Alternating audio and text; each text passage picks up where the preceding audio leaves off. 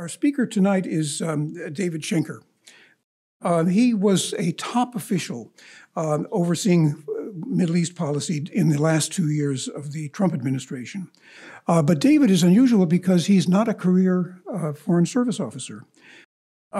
He is we might call him a resident pundit at one of Washington's leading think tanks. Also unusual is that when he was nominated, of course, somebody in the Senate is always holding up every nomination for a while for some personal grievance or other. He was voted in 83-11. So it's clear that he enjoyed and enjoys the respect across the political spectrum. He served earlier in the George W. Bush administration as the chief advisor in the Pentagon on affairs in the Levant, which, as you know, includes Syria, Iraq, and Israel. He studied at the University of Vermont. He has a master's degree from the University of Michigan and a certificate in Arabic studies from the American University in Cairo. In between stints in government, he's been a senior fellow at the Washington Institute for Near East Policy, where he has a chair now and is writing regularly from there. His specialties in the Middle East are Lebanon, Egypt, Syria, and Iraq. He's written books about Palestinian politics and about Jordan-Iraq relations. He's the kind of expert who carries extra weight. I speak as a journalist who's always looking for sources, because his presentations before Congress and wherever he writes or speaks are relentlessly factual. His analysis is incisive. His logic and his understanding of the big picture are equal to anyone's, in my experience. At the State Department, he supervised 9,000 staff, had a budget of $7 billion. That's a lot of that makes for a lot of sleepless nights worrying about the welfare of his staff in a volatile part of the world. Since leaving government, he has said in one interview that he's very happy to be sleeping at night again. When Russia sent its army into Ukraine in February, not quite 2 months ago, it sounded an alarm in so much of the world, certainly here in the U.S. and in Europe. But that apparently was not the case in the Middle East. The United Arab Emirates, a critical Gulf country and an ally of the United States, was abstained at the Security Council when there was the first vote condemning the invasion. Oil prices went up, but Saudi Arabia refused to boost oil production to lower the price. Israel reportedly turned down a request to send the Iron Dome anti-missile system to Ukraine, which is getting battered by Russian missiles and really needs it. So everyone in that region, or almost everyone in that region, there are some exceptions, is sitting on the fence. The Economist this week had a headline in its main editorial, "Get off the fence." And it's a good editorial. David was one of the first to spot this trend, and he wrote about it for the Washington Institute last month. And I can say that since he wrote his piece and pointed out the trend, it's not getting any better. The administration, the government of Saudi Arabia has a whole slew of official media, and they're now almost mocking the Biden administration and satirizing it. Relations with Saudi Arabia are especially in the decline. Considering the investment that the United States has made in that region, in cash, in policy, and in lives, this is a worrying development. So what has gone wrong? Is there any way to fix it? And I turn this over to David Schenker to answer those and other questions. It's been a remarkable period of time, I think, for all of us. And so it's great that we can all be together again. Of course, I never had the COVID isolation. I was at the State Department when COVID hit, and I went to work every day and got more than 600,000 frequent flyer miles during COVID. But anyway, I'm pleased to be here with you tonight, and thank you so much for the kind introduction, Roy. I want to talk tonight about our ties with the Gulf and how the Gulf sees us. And this is, intimately related to what's going on in Ukraine, but it was going on before Ukraine. So there was a remarkable story in an online publication called Axios, just on April 13th.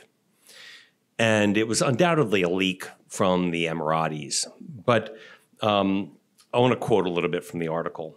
So it says, Secretary of State Anthony Blinken apologized to Abu Dhabi Crown Prince Mohammed bin Zayed, also known as MBZ, last month for the U.S. response to January's Houthi attacks against the United Arab Emirates. Two sources briefed on the issue tell Axios. According to the two sources, Blinken admitted during his meeting with MBZ in Morocco that the Biden administration took too long to respond to the attacks, and he said he was sorry. So what was the result of this? Well, when commander of CENTCOM, General McKenzie at the time, visited Abu Dhabi in February, MBZ, who he was supposed to meet with, refused to meet with him because it had taken him 22 days after the attack to make the trip. And just to give a little context, I think 3 people were killed in the attack, and they weren't Emiratis. They were resident workers, I think, from Southeast Asia, from India or Sri Lanka.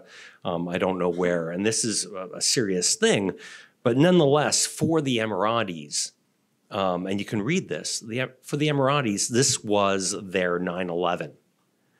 The fact that missiles, that drones were being fired from Yemen into the Emirates. You can imagine what would happen if a building was hit in Dubai. What happens to tourism? What happens to the economy there? What happens to investment? This is a serious thing, right? I mean, it wasn't 3,000 or more dead in a single day, but for them, it was psychologically their 9/11. So just as an aside, a week after I joined the State Department, I think this was June of 2019, the Iranians attacked several ships near an Emirati port called Fujairah. And within 2 days, I flew with the secretary to the Emirates, maybe the next day, to talk to them about what happened, to see what we could do to help defend them. The same with another Iran, by the way, I didn't say, but the Houthis, the people that are firing these the missiles against the Emirates, they're Iranian-backed group, right? They receive all their funding, their technology, their arsenal from Iran. The same thing happened after an Iranian missile attack. Light attack cruise missiles were fired from Iran, and they were fired on the kingdom. They hit an Aramco facility called Abqaiq. And they were perfect hits on this facility, coming from a long way away. And if the Saudis didn't have reserves that they were ready to flow, it would have disrupted 50% of the supply coming out of the kingdom, right? So we flew to Saudi the next day to talk to them about what we could do, and we flowed eventually forces into the kingdom, aircraft, et cetera. But the Emiratis, maybe compared to this, they thought that the response was anemic, that it was slow. And so they were disappointed. How disappointed were they? Well, if you read the Washington Post, and I don't know this to be true, there was a report that there was a call to MBZ just a little while ago from President Biden and the call was, and MBZ is the Crown Prince, and that the call was refused. So the Crown Prince of Abu Dhabi didn't take the phone call from the President of the United States. So the Emiratis have a lot to be disappointed about. You know, I'm talking sort of out of order here, but you know, initially, when the Biden administration took office, the first act of foreign policy that they did was to decline, or actually to delist the Houthis as a terrorist organization. Now, this is an Iranian-backed group in Yemen that is winning a civil war there. They are routinely firing missiles and drones into Saudi Arabia, also more recently into the United Arab Emirates. In the last few months of the Trump administration, the secretary asked me my opinion of this. I wrote him a memo of the pros and cons of doing so. I know there are many humanitarian organizations worried that a designation of the Houthis would dry up humanitarian assistance and cause a famine. I understand that. Yet the first thing that the Biden administration did was to delist the Houthis as a terrorist organization. Emirati frustration over this and other things that I'll talk about shortly led the U.S. led the UAE, as Roy said, to abstain from a UN Security Council vote on condemning the Russian invasion of Ukraine. Syrian, they also had, most recently, had welcomed the Syrian president, Bashar al-Assad, to the UAE. This is something for years the United States has been trying to isolate Bashar al-Assad for basically perpetrating what resembles a genocide against the Syrian people, killing over 500,000, mostly Sunnis, and driving millions into exile. That move was not... Sorry, my brother. That move really blindsided the White House. They were not notified beforehand that it was going to happen. And it increased tensions, I think, with the United States. So what happened ultimately was that Anthony Blinken flew to Morocco for a meeting with Mohammed bin Zayed. And so we heard, interestingly, actually, the meeting was not in Abu Dhabi, right? The meeting was in Morocco. And this, by regional standards, is somewhat of a slight that the Crown Prince of Abu Dhabi would not meet the Secretary of State in Dubai, in the Emirates. And he met with him in Morocco and issued this reported apology, which the State Department has not refuted. No, they're not in a good place. I can't imagine they would refute it in any event, but it didn't happen. So the Emiratis are clearly frustrated with the administration's response to the 25th of January attack.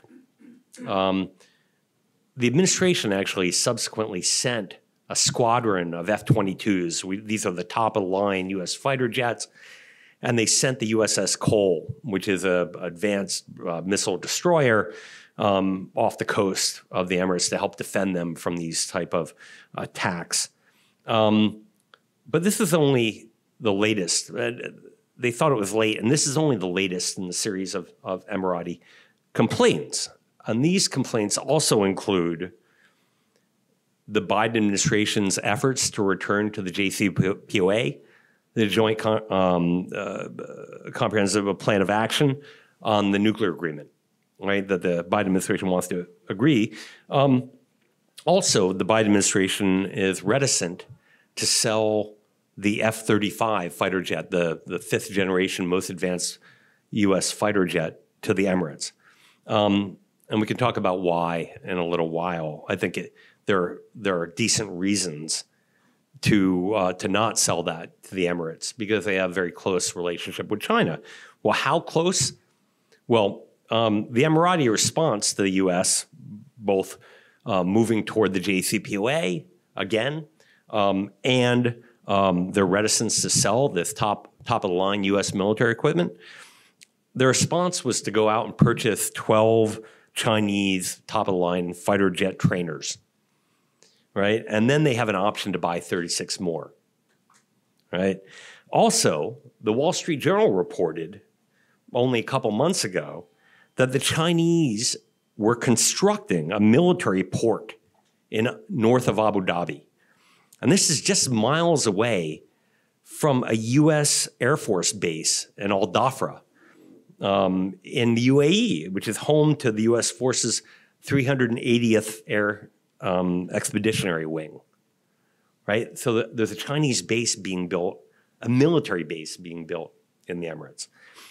So the Emiratis are bent out of shape, right? They're hedging, they're concerned. But MBZ, Mohammed bin Zayed, wasn't the only Gulf leader to reject a phone call from President Biden. The Crown Prince of Saudi Arabia, Mohammed bin Salman, it was also reported that he declined to accept a phone call from the president. So before he took office, we all know that President Biden referred to MBS, as he's known, Mohammed bin Salman, as a quote-unquote pariah, right? And we can go into the reasons. I knew Khashoggi. I had lunch with him 3 months before he was killed, right? Nobody deserves to go into their consulate in a foreign country, be murdered, be chopped up and cooked in a tandoori oven, right? We know that. Nevertheless, this is an important bilateral relationship, and the guy was an American citizen. But he called him a pariah.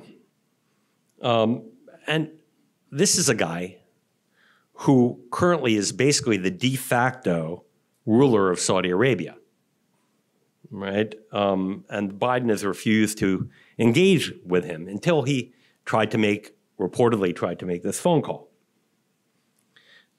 And probably a guy who, if nothing happens, will likely be the leader of Saudi Arabia for the next 40 years. And I believe that Jen Psaki, the White House spokesman, actually repeated this disparaging comment about Mohammed bin Salman and Saudi Arabia only a month ago or so, a month or two ago. So the U.S. has a commitment, by the way, not to defend Saudi Arabia, but to provide Saudi Arabia with the equipment it needs to defend itself, among other things, against Iran. And Iran, in my view, is a predatory, aspirational, hegemonic regional power. They were at one point. They desire to be so again. And if you look at what they're doing in the region with planting militia in Iraq, in Yemen, in Syria, and in Lebanon, I think that sort of backs up my point. But the U.S. has a commitment to do that, and yet there's a concern, I think, in Riyadh that we're not going to do so, that we're not going to provide them with the wherewithal to be able to defend themselves adequately. And so the Saudis, too, are annoyed and hedging. It's not just denying a phone call with the president. The Saudis, concerned about whether the United States is going to provide Saudi what it needs to defend itself, they've gone out and apparently taken steps on their own to ensure that they can defend themselves. In fact, according to the Wall Street Journal, they are cooperating with China to construct a ballistic missile factory in Saudi Arabia, right? So our lead ally in the Middle East, one of our lead allies, two of our lead allies are going out and cooperating militarily in some way with China. And then to top it off, in an interview, and I'd encourage you to read it if you haven't, because it's one of the most remarkable things, similar to the Axios article. But just last month, there was an interview in MBS with Jeffrey Goldberg of the Atlantic magazine. And MBS was quoted as saying that he, quote unquote, simply did not care what President Biden thought about him. So this is remarkable, right? I mean, this is Saudi Arabia, a country that we've had very important relations with for 70 years. And the leader of Saudi, the de facto ruler of Saudi Arabia, I mean, his father is King Salman, but he's an 80-year-old guy. MBS is handling day-to-day affairs. Simply didn't care what the leader of the free world thinks about him. So both of these states, their confidence in Washington and the U.S. commitment to providing its traditional security umbrella in the Gulf, it has been shaken. So why? Right? It's not just these little things, right? The removal of the Houthis from the terrorism list, being late in flowing forces or support for the UAE after they were attacked, not talking to Saudi Arabia at a senior level for a year, and just calling them when the oil prices spike as midterm elections are coming up, right? And asking Saudi and the UAE to increase production, right? So that oil prices go down, or that more gas can come and maybe supplant the Russians in Europe, right? These countries, and we'll get to it shortly, have other concerns, right? Why are they going to make that type of commitment to the United States? I mean, I talked earlier about the votes, right? It's not only these countries that sort of were hesitant to take votes, and we'll talk about that more later, but there's a reason why they're concerned. So one is the pivot to Asia, right? We've had since the Obama administration, the quote unquote pivot to Asia. I think it actually really happened under Secretary Pompeo, right? Who defined China as a strategic challenge of our generation, talked about China all the time. Me, as Assistant Secretary for the Near East in charge of the Middle East and the US government, I spent probably 25% of my time working on China-related issues in the Middle East. But we are pivoting to Asia. What does that mean for our commitment to the Middle East, our presence, right? Not only our money, our troop presence, our relationships, our funding for our allies, our partners, et cetera. What are we going to do to help them as we move more and more troops to Asia? So they're concerned about that. And we talk about the pivot to Asia all the time. I mean, but it's happening now. It started under the Trump administration, I think, in earnest. What do they think about the disastrous withdrawal from Afghanistan? Right? Our partner, we were there, right? We kept the Taliban from taking over the whole country. And in the end, we left. And it wasn't so much how we left. It was how we left, right? Reminiscent of, the helicopters flying us off the roofs in Vietnam. Just poorly organized. Now, I think smart people can disagree whether we could have accomplished what we wanted to accomplish ever in Afghanistan. I think that's a reasonable discussion. But how we left, I think there's no debate that it undermines our credibility, right? And what happened to our partners, the people that worked with us. We flew out 115,000 people. We maybe know who 15,000 of those people are, right? They weren't the people that we worked with. It was whoever could get into the airport. That's another discussion. What do our allies think, our partners in the region? What do they think about our over-reliance on economic sanctions, right? If we got a problem, and this is inherently, we are 6,000 miles away from the Middle East, right? We're competing with states like Iran in the Middle East. Now, Iran, in a place like Iraq, is a next-door neighbor, right? They are next door. They have Shia there that they can work with, that are amenable to Tehran and the vision of the world of Iran. We are 6,000 miles away. If we don't like what you're doing in Iraq, and I was just the secretary, I designated dozens of people for corruption, for terrorism, for a broad range of reasons. If we don't like you, we're going to designate you. If Iran has a problem with what they're doing, they're going to kill you. Now, I'm not suggesting that we do what Iran does. But it puts us a little bit of a disadvantage in terms of how these people view U.S. influence, particularly if you put that in the context of Afghanistan. Along with that reliance or over-reliance on sanction, we have articulated by several U.S. administrations after the Bush administration a reluctance to use military force. Right? The Bush administration, we went out and killed Soleimani. That was a great thing, the head of the IRGC. Broadly praised in the region. They wish that we did more of this type of thing. But we don't tend to use military force, right? We are restrained, and there's a good reason for that, right? We've been involved in conflict now since 9/11, right? We just withdrew from Afghanistan. We have some 2,500 people in Iraq, but we don't want to be at war. I understand that. But this is not viewed in the context of Ukraine as something that is necessarily positive in the Middle East, right? In the Middle East, they see what we're doing in Ukraine and they say, the Americans are perfectly willing to fight to the last Ukrainian against Russia,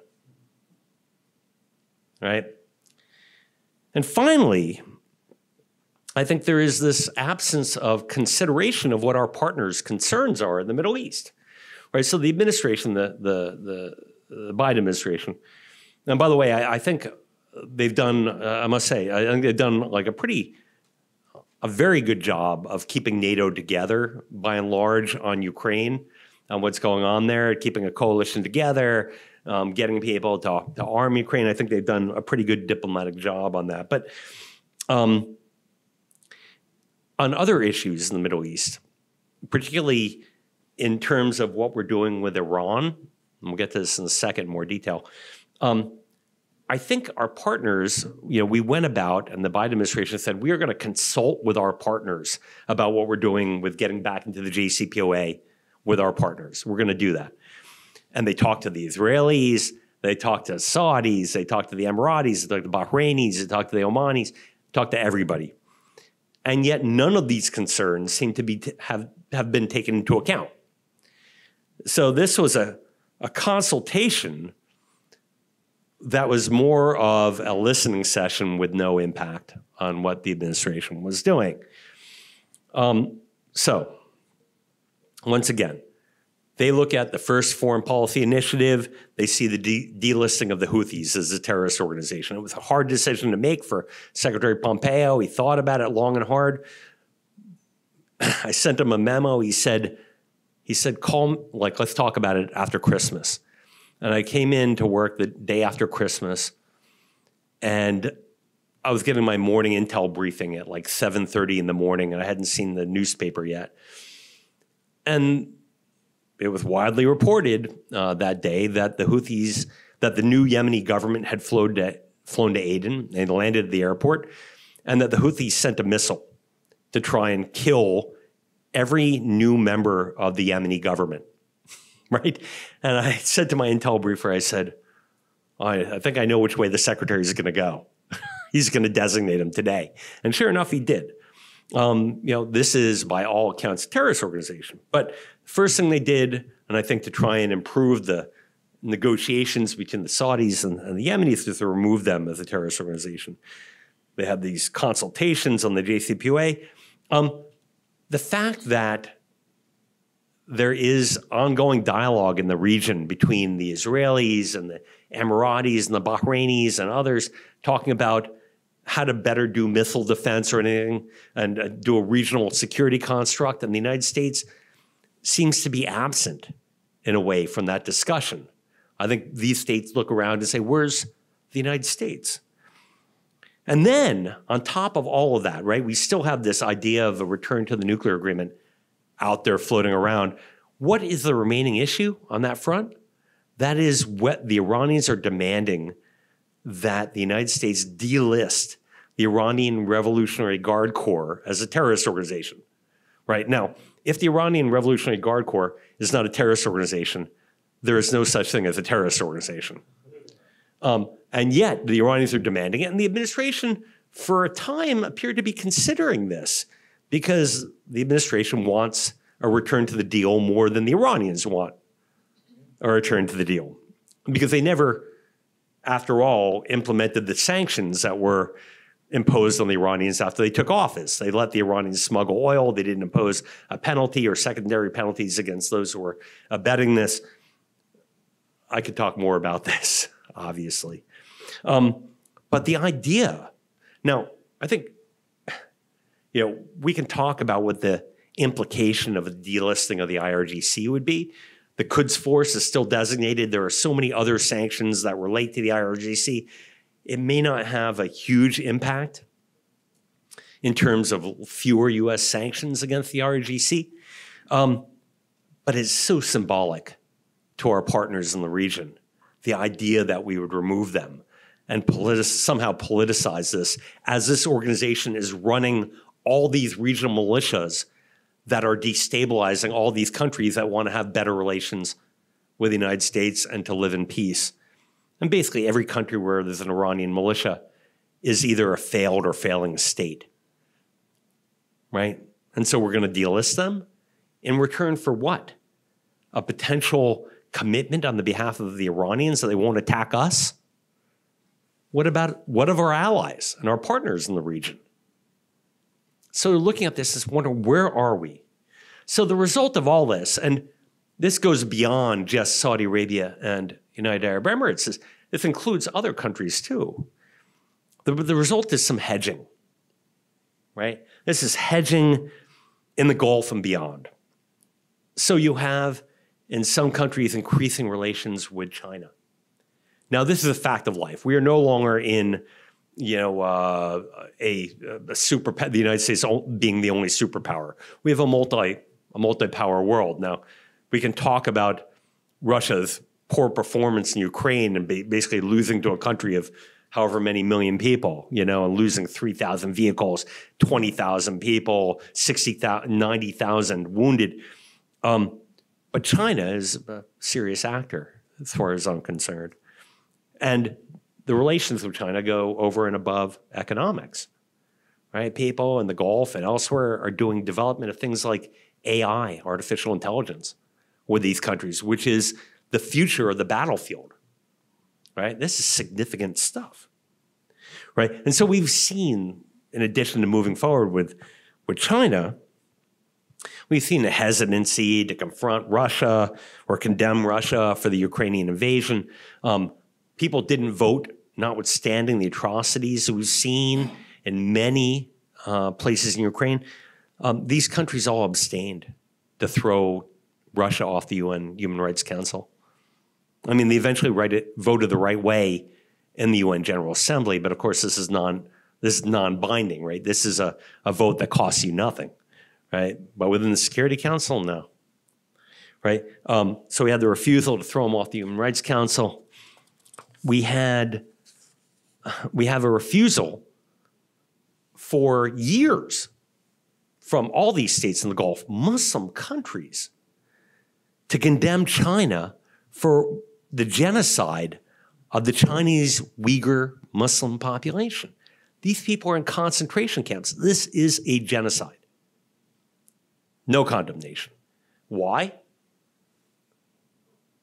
We don't want to offend China. Important economic partner. These countries really don't care what happens to Muslims unless they're in Jerusalem. There was a refusal. I mean, beyond this, why did the Biden administration, why are they working so hard now to get it back with these countries in the Gulf, right? To have Biden call MBS and after a year and a half, to have Biden call MBZ. Why are they doing that? Have you guys been to a gas station lately? Right? $4.50 a gallon. I don't know what it is up here, in DC. I paid, $4.10 this morning. $4.10, $6 in California. When they have elections in 2022, if the oil price, if you're going and paying $6 a gallon, already Biden was going to be what they call shellacked, the Obama's word, in the midterms, lose the House and the Senate. Inflation, et cetera, highest since Jimmy Carter. With these prices, he wants them to increase output. Well, what do we hear from these countries? What we heard is that there's a thing called OPEC Plus. Have you heard about it? This is basically OPEC, the Office of the Organization of Petroleum Economic Cooperation, exporting countries. So OPEC, they've expanded. This was actually a great accomplishment, one of the chief diplomatic accomplishments of MBS, to increase OPEC to include Russia. So OPEC Plus includes Russia. So basically what this administration is asking Saudi Arabia, UAE and others to do is to throw away OPEC Plus, toss away this agreement with Russia, and side with us. Now, if you're MBS and you haven't gotten a phone call from President Biden in a year and a half, and before that he only called you a pariah, and his White House spokesman was calling you a pariah, thought, Emirates, et cetera, why are you going to do that? Now, there's other states that are, mildly hedging as well. But they won't break. So before I go there, they won't break with Russia. They've already indicated they're not going to break with Russia to increase supply. And if they did, whether it would be enough to lower oil prices significantly is unknown, right? It's pretty tight in terms of what their capacity is, what they could release, et cetera, given the demands, right? And there's certainly a lot of countries are not going to release more natural gas, and it may not be out there anyway to release, but to offset what's happened with Europe and try and deny Russia sales to Germany. But you should know, and you've already seen, that the Biden administration went to Venezuela to go talk to them about being able to sell their oil freely. So there's really a shaken confidence. But there's other states out there that are hedging as well. So until recently, the Egyptians were about to buy the Su-30, Su-35 fighter jets, which is top-of-the-line 4+ generation fighter jet from Russia. And they agreed to buy them. And I think they got them and then didn't like them. And so they're not going to take delivery of the full thing. But they would have been sanctioned potentially by the United States Congress for buying these things, much like Erdogan in Turkey was sanctioned for buying the S-300 top-of-the-line Russian, S-400 top-of-the-line Russian air defense system. Likewise, Israel. In the very beginning, after the invasion, the day after the invasion, I think the Prime Minister of Israel issued a statement supporting, not condemning the invasion of Ukraine, but supporting the territorial integrity of Ukraine. And it was only after the United States went and beat on Israel that they released a statement. The foreign minister said, we condemn the invasion. Prime Minister has condemned human rights violations in Ukraine, but he hasn't said who perpetrated them. Now, the Israelis have another reason for doing this. Syrian airspace is controlled by Russia. And Israel is bombing Iranian targets in Syria every other day. So they want to have continued access. They're in a tough position. Nevertheless, everybody's hedging a little bit about this. And we want everybody to condemn these guys, cut them off economically, the Russians, et cetera, and they're hedging. And for the first time ever, I read today, it was announced that Israel has added the Chinese yuan to its currency holdings. They never, ever had yuan as holdings for the Central Bank of Israel or whatnot. So is there a silver lining here? There is. It is an incredibly optimistic presentation. But if anything, what we're seeing with the concerned about the United States, we're seeing actually Israel and other Arab states getting closer, right? UAE, Bahrain, even quietly, probably Saudi Arabia. And that's because they believe that they're going to have to go it alone vis-a-vis Iran, that we're not going to be there for them because we're going to sign a deal with them, maybe. And after we sign a deal, we're certainly not going to do anything to push back on other behavior of Iran in the region. So these states are getting together and they're doing what they feel is necessary and designing their own security architecture in the region. So what do we do about this, right? Fewer resources, more focus on Asia. How do you square the circle here, right? Every administration comes into office and says they can walk and chew gum at the same time. I've never seen it, right? You get overwhelmed by crises and you can't handle these sort of because they're not crises, a second-tier issue. Well, I think to start off with, this administration, in a way, is going to have to eat some crow, right? They call themselves the Human Rights Administration, and that's fine rhetorically, but there's nothing more than rhetorical with that in this administration, like so many other administrations. Saudi Arabia is a reality. They're an important partner of the United States. In any event, a country like the Emirates, they don't have bragging rights on human rights, right? The human rights across the region are not distinguished, right? So I think we have to be a little bit realistic here, and we press people quietly, leverage foreign assistance where we can, but also recognize we're in a tough spot here, and we have to compete with China and with Russia in these countries. And so we could be, I think, smarter about it, about how we approach these issues. I wrote an article with a colleague of mine in the Wall Street Journal a couple weeks ago about how we can better sell weapons in the Middle East. We don't sell or co-produce with a lot of countries in the Middle East. We limit what they can have. These people can have other options. These countries have other options.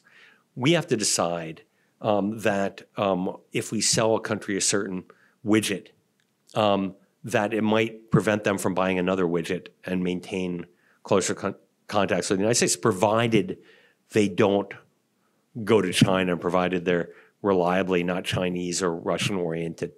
We got to think about how to do these kind of things. Lastly, I don't think it serves us to be insulting these countries. We don't get anything for it. Like I said, I knew Khashoggi. He was a good guy, right? I mean, he was no saint, right? Nobody deserves to be murdered by their government. But these relationships are perhaps bigger than this. And we have to look at what our interests are, a multipolar world, and decide how to best navigate that. When I was in government, I would always tell my mom, the choices aren't between good and bad. The choices are between bad and worse. And we got to choose the bad over the worse. I support human rights. I talk to people in all these countries about human rights. But whether I want to pound them so hard, we got to think about how we calibrate our leverage, our pressure, and look at our interests across the board. And so this is a tough issue. There's no easy answers to this. But we have to work harder on these countries in the Gulf, even as we shift other resources elsewhere. So with that, thank you very much.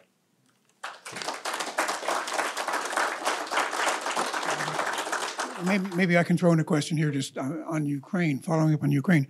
What would happen in the Middle East? What would be the impact in the Middle East were the Russians to lose in Donbass? I mean, not get Mariupol, maybe have more huge losses, more setbacks, and it's sort of inconceivable to most of us. But still, it's what happened in north of Kyiv. What would be the impact? Would they still be a great power and have all this influence in the Middle East? Well, I'm not a Russia specialist by any stretch of the imagination, but I think that certainly Russia back in 2013 really asserted itself in a way that it has in the Middle East since they were thrown out of Egypt by Anwar Sadat before the before 73 war. It had been a pillar of U.S. policy since 1972 and 73 to keep the Russians out of the Middle East. That all changed with President Obama, who welcomed the Russian military deployment to Syria because he said, "Oh, they'll have a quagmire, right? And it's great." And with 40 fixed-wing aircraft, and all the barrel bombs that they helped drop on the civilian populations in Syria helped change the course of the war. And of course, Assad won in the end. And they've since interfered in Libya to great effect with their Wagner mercenaries, et cetera. I think people look at how Russian weaponry has performed in Ukraine and the Middle East and say, I'm not sure I want to go out and buy Russian armor. Right, we're probably going to have decreased Russian armor sales. I'm not sure the same is true of Russian aircraft because they did perform, I think, beyond expectation in Syria. But the defeat of Russia, I think, if Russia doesn't win decisively, it's a defeat, right? And I think everybody has been rethinking Russian power after losing 3,000 tanks and armored personnel carriers, losing 20,000 personnel, 90,000 probably, or 60,000 wounded. I think, 7 or 8 general officers killed so far, or more. I think people are starting to think about what Russia brings. Russia doesn't have an economy, as people say. Russia is a gas station, right? And they can't sell gas. But one thing they do have going for them is they tend to stand by their allies. And that's not something that we're distinct. How many do they have? Well, certainly, Hiftar in Libya has been a partner or an ally. I think in the region, I think they're willing to stand by their partners, but they have been willing to sell all kinds of countries, all kinds of equipment, and it may be that. How many do they have? I think they're viewed like China, that they will, be there if you need them, that they don't care about international resolutions. Syria is certainly a great example of that. I think they have stood by Iran in a way in terms of protecting them at the UN, in terms of backing them at the 5+1 in the negotiations. So they got 3-4 allies in the region, but they are steadfast. And they have changed the course of history in at least 1 or 2 of those countries. There was a lot of discussion with the prior administration about how the State Department was gutted with talent. And my question is, do you see that being repaired now? And do you see that as part of probably a critical part of the problem in the Middle East with our relationships, that strength is diminished? Actually, they brought in some new talent also. Yeah, listen, I didn't see that. Like, there were people that left when Trump came in because they didn't want to work for President Trump. They didn't agree with the worldview, or they retired early. These are people that had been one-term ambassadors.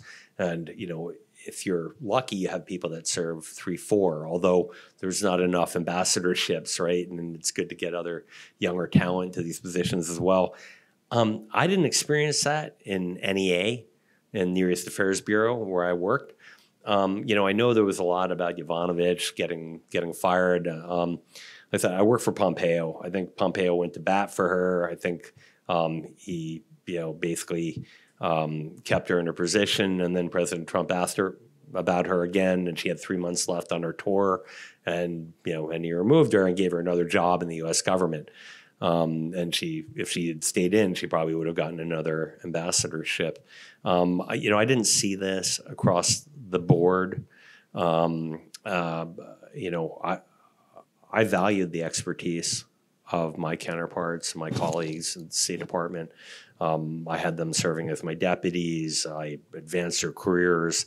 I think very highly of them. So I think a lot of people left early, not necessarily forced out, but didn't want to work for that administration. No, I don't think that happened across the board. I think one of the problems, actually, and this is dealing with somebody who came from private industry, Rex Tillerson, never worked in the government, as well as President Trump. He said, at one point, they said, well, you get 4,000 political appointees in administration. And these are anybody from like a secretary in an office who worked on the campaign who's 23 years old to, other people that are assistant secretaries or undersecretaries. I didn't do anything on the campaign. I didn't give any money. But they have 4,000. And when President Trump came in from industry, he says, well, why do I need all these people? The government's already too big. Where am I going to hire 4,000 people? Tillerson says, well, we already have too many. We have 60,000 people in the State Department. Why do we need that many? Right? Why do we have to hire more people? I don't think they understand. I don't think they understood exactly that policy is people. It's having your people in the right place that either share a worldview. I shared a worldview with Pompeo on the Middle East. I think he got it right. Pushing back on Iran, pushing back on China, pushing peace in the region between Arabs and Israelis. But if you don't have these people that are empowered or willing to take risk, if you are a foreign service officer, you're going to stick your neck out on these kind of issues and not get your next assignment. It's hard. So I don't think they hired the people. And I think it was wrong, and I think they got started late staffing up. This administration, too, is late staffing up, and in part that's because of Congress, right? And there's a Democratic Congress, right? They can't even get their own people. It's complicated. But no, I think, listen, I think State Department has a number of issues. People talk about morale in the State Department. You tell me, you're going to bid on a new job every 3 years. Right? A lot of times, you're not going to get that job, right? You're not going to get your first choice. You're not going to get your second choice. And it's not because you're not qualified, but maybe because the department would be better served if you were elsewhere, right? People make these decisions. The process, until now, has never been transparent, right? Right? So you don't know why you didn't get that job, right? You may have to go to Iraq for a year or two, right? Your family ain't coming with you, right? Now, people say the morale is bad in the State Department. It's not because of the Trump administration. I think that it's a very difficult place to work, to be a foreign service officer. It's a tough job. Now, there are people who serve in Europe. That's great. There are other people who go from Beirut to Baghdad, unaccompanied posts. You don't see your kids except for on vacation once or twice a year. Right? It's not an easy thing. Or your spouse. Right? And a lot of people in the State Department are tandems. That is, two diplomats that are married to each other. How are you going to get even close to each other or the same embassy? You can't work for your spouse. You got to be in a different. It's a hard place to work. So, listen, I think let's take it with a grain of salt. One of the things that I did, I try to work on diversity and inclusion in the State Department because I said on day one that I think the State Department should look like the United States. We are a colorful place, right? But how do you tell somebody who's LGBTQT to go work in Egypt where these people are persecuted and arrested? And how do you tell them to go work there with their spouse? Right? It's a whole, it's very, it's not so simple. And I don't think it's, listen, I know Pompeo took a whole bunch of hits on Yovanovitch. I think he did what he could. And I think overall, I tried to do my best for these people. I think they're great Americans. Last question from our Zoom audience, please. The last question we have for you tonight is, what do you think of Turkey's position on the Russian invasion of Ukraine? Well, so what do you think of Turkey's position on the Russian invasion of Ukraine? Fortunately, when I worked in the Near East Affairs Bureau and even at the Washington Institute, Turkey was not defined as part of the Middle East. So I didn't have to work on it, although it had been until 1973 in the Near East Affairs Bureau at the State Department. I was in Turkey about a month ago, and they're in an interesting position. So they have have armed Ukrainians with this Bayraktar drone, which has proved impervious to jamming, is relatively easy to operate, and has had great operational successes in Ukraine, and that's great. Turkey's in a difficult position, right? Their leading tourism industry is the Russians first, Ukrainians second, right? They're not going to have a good year this year, I can't imagine. And their economy is already terrible, right? Which is why I think in part they have strive to improve relations with the United States and Israel, among others. They have, I believe it's the Montreux Convention, have filed Article 19 and not allowed additional Russian warships into the Black Sea, which has been a very positive development. It's easy for us to ask them to do more. But they are the neighbor. They are the front line with Russia. They are the ones who shot down a Russian aircraft over the Syrian-Turkish border. They had to deal with the consequences of that. They feel, because they are estranged in a way from the United States right now, because of CAATSA sanctions, et cetera, a little vulnerable. But I think they're doing the right thing. And I hope that this opens new possibilities for closer relations and a repair of the very damaged relations with Washington that have been ongoing for some time. Thank you. So, as I said in my introduction, David is relentlessly factual, incisive in his analysis, and has a big view of the world that is as solid as anybody's. So we thank you for tonight. Thank you so much, David. And thank the audience.